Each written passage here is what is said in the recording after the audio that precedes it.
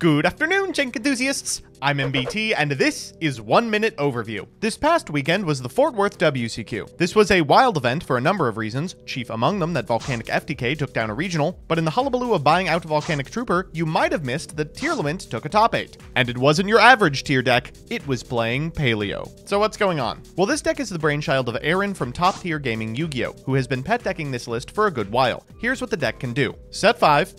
No, okay, so it's a list of small synergies. Morella can send a Rise to Full Height to fade a combat step or a transaction rollback for Needlebug Nest if you're missing Engine. Dynamicious pitches a card which can trigger Tearlament monsters for a fusion. Vivid Tail allows you to bounce Tearlament's Kashtira and mill like 9. It's nice. My take? Because this deck plays on a slightly different axis than the powerful decks of this format, I like it a lot. It's completely fine making it to turn 6 or 7, which can truly be troublesome for Snake Eyes players looking to close the game out quickly. Now you know what to do, Konami. Bring her home.